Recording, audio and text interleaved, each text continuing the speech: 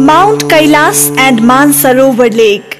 Situated in the autonomous region of China, Tibet is the ultimate pilgrimage destination for Hindus, Buddhists, Jains and Bonpos. Huge numbers of pilgrims come to visit this holy place from across the globe, especially from neighboring country India via route of Nepal. Tibet is the world's highest plateau, surrounded by Himalayan range in the south, Karakoram range in the west and Kunlun mountain in the north. Its land structure, climate and height have created unique identity as roof of the world. It has so many high mountains and it is also the source to 4 sacred rivers, namely the Brahmaputra, the Indus, the Karnali and the Sutlej. The representative of EcoTrek Nepal welcomes all pilgrims from different countries such as USA, Australia, New Zealand, UK, India, Malaysia, Sri Lanka, Indonesia, Russia and so on, coming for Kailash Mansarovar tour at Tribhuvan International Airport.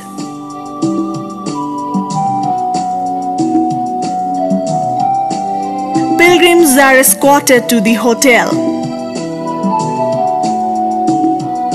In the evening time, they are given brief orientation of Kailash Mansarovar tour.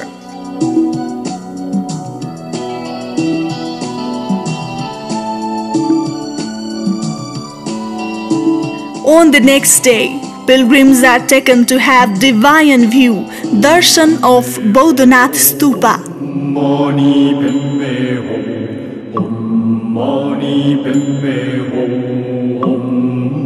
Buddhanilakantha Temple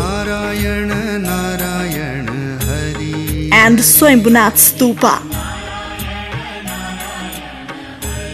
In the evening, they are taken to Pasupatinath Temple for Arati Darshan with divine view of Lord Pasupatinath. Pilgrims can feel inner peace while participating in this huge ceremonial Arati.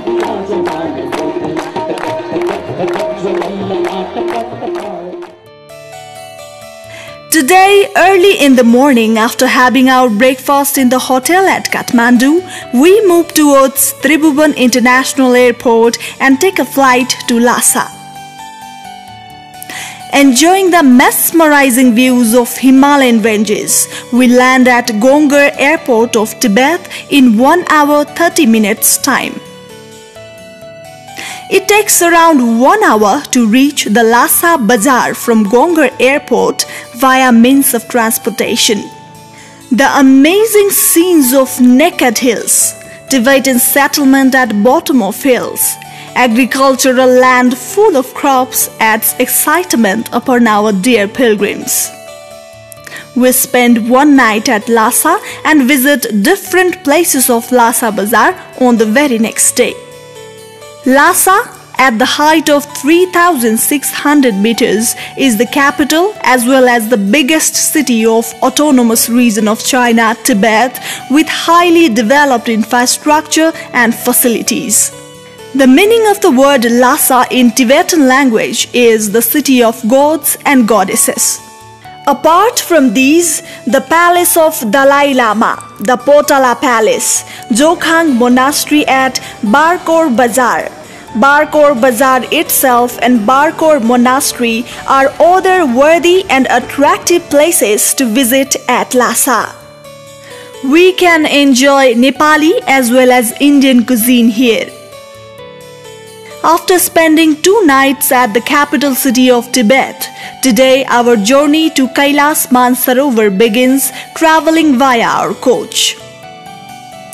From Lhasa, 1 hour drives takes us to Brahmaputra river and by passing on its bank, we reach to Sigatse. It is the second biggest city after Lhasa. This Tasilompo monastery is the residence of Panchen Lama. There are fine hotels for lodging, and we have arranged meal for our pilgrims in a Nepali restaurant. We spend one night at Sigatse. Then our journey proceeds towards another facilitated city, Sangha. 10 hours of pleasurable journey full of beautiful scenario of uncovered hills, cultivated crops at the bottom of hills takes us to Sangha Bazaar. We have managed our night stay at this hotel of Sangha Bazaar.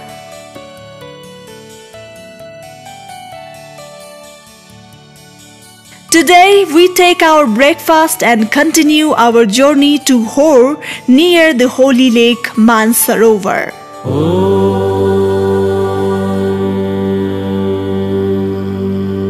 Mansarovar Lake is situated at an elevation of 4,590 meters above sea level. Making round of the lake and taking a dip in it is believed to purge one's soul from sins of 100 lifetimes and the body from sickness. This lake is so gigantic with circumference of 102 km. Hor is the place from where our actual Mansarovar Parikrama begins. It is strictly compulsory to travel via eco-bus while circumambulating Mansarovar Lake from here.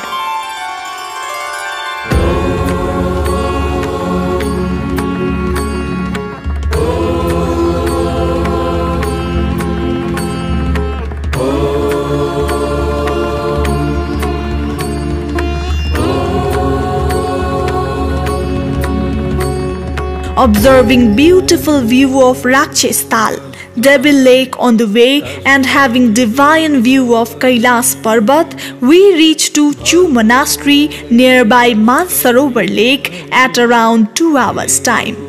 There are mud-built lodges and guest houses. We are going to spend our night here. Today early in the morning, we go to Mansarovar Lake to worship Lord Shiva. The cascading waves of the lake in the wind look very charming. Ducks and swans are playing and swimming in the edge of lake. Our pilgrims are deeply connected with the spirituality of this lake. They are bathing in the cascading waves of Lake Mansarovar and enjoying the beauty of nature as well.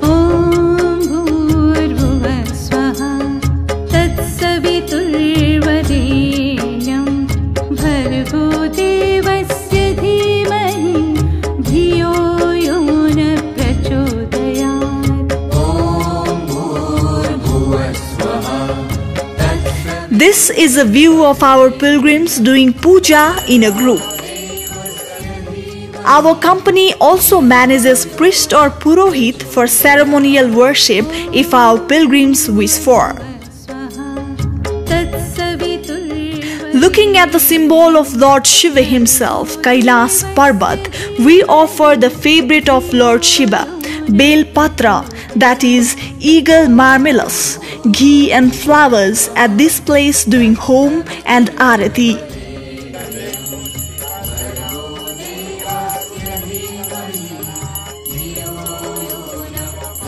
After completing entire puja, yatris move towards Darchen, that is at an altitude of 4,575 meters. It is the last market on the way to Kailash and is also regarded as the base camp of Mount Kailash. We spend one night at Darchen. Today we are preparing for Kailash Parikrama, Kailash Kora. Nepali staffs are loading required goods on truck. We take our breakfast at Darchen and get into our coach to reach Yamadwar. It is just 20-minute driving distance via our coach. Yamadwar, literally meaning the gate of heaven, is a place from where our 3 days parikrama begins. Pilgrims enter through one hole of the dwar, gate, and come out from other dwar. Those who cannot walk forward simply go round Yamadwar for 3 times and return back.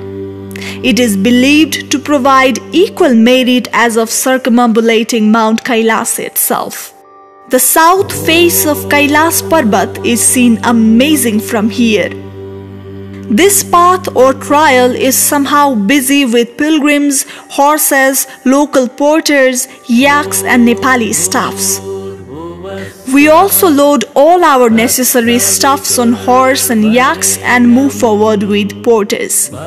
Those who need horses and porters should pre-inform so that Tibetan guide can arrange for that. Mount Kailash, situated at an elevation of 6,638 meters above sea level, is supposed to be the most pure religious place. It is believed to be the exact center of universe and is also known as navel of earth.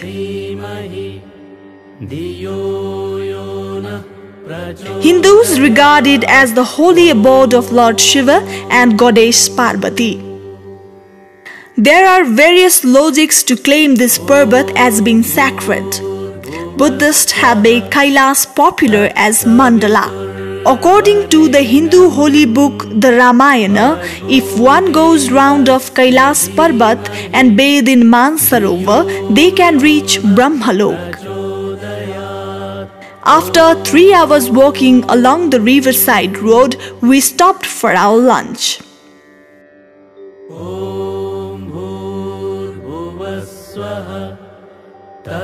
The western face of Kailash Parbat is seen clearly from here.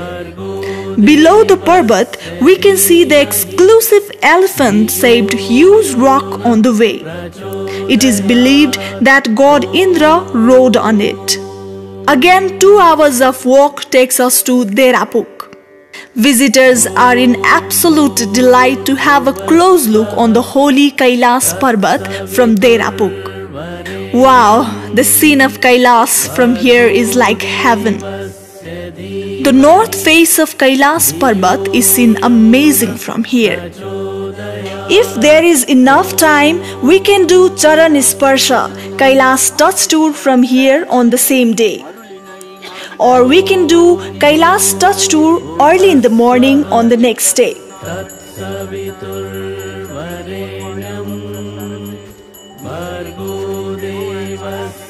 We are specialized on organizing Nandi Kora, Inner Kora and Sivalinga Darshan. We spend our today's night at this guest house of Derapuk. Today is quite difficult day of our trip as we need to walk up to the highest place of whole journey, that is Dormala Pass.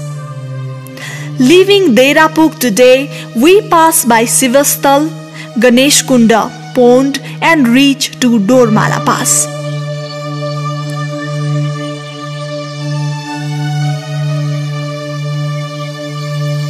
This is the view of Dormala Pass. It is the topmost place throughout the whole journey, which is at the height of 5,636 meters above sea level. Pilgrims meditate and offer fragrance stick, agarbatti and bheti, money to Lord Shiva with a belief of wish fulfillment at this place. Moving steep downward for 5 minutes, we can see Gauri Kunda. Lord Shiva is believed to have taken bathe here together with his consort Parvati. We had divine view, darshan of this pond and move forward.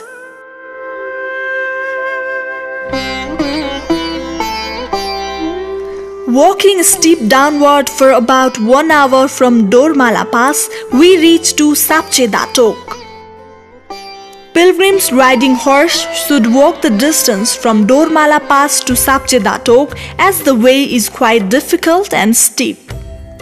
There are a few tea shops where we relax for some time and it is also our lunch spot.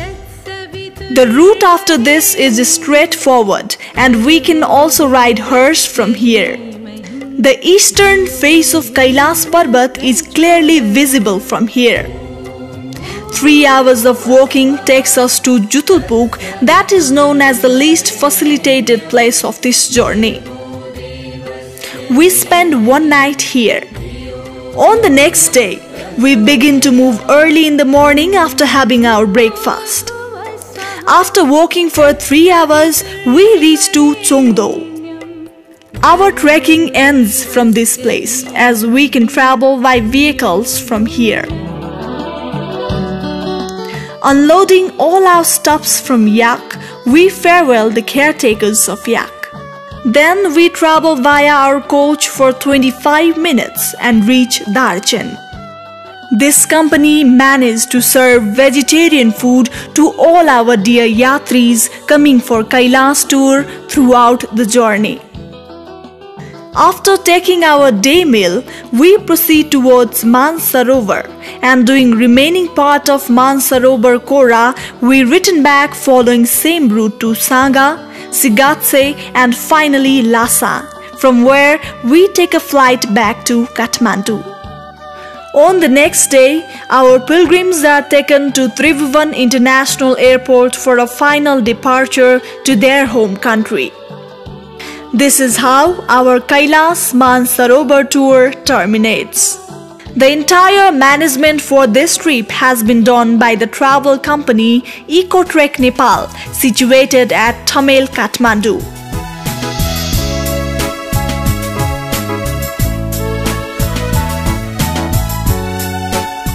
We are organizing adventures like mountain flight, trekking, peak climbing tour, jungle safari, whitewater river rafting, and mountaineering, along with Holi tour to Nepal, India tour, Bhutan tour, Tibet tour since 1992. Please remember us for pleasurable journey for your lifetime. We are always ready at your service. Guest is God. Atithi Devo Bhava.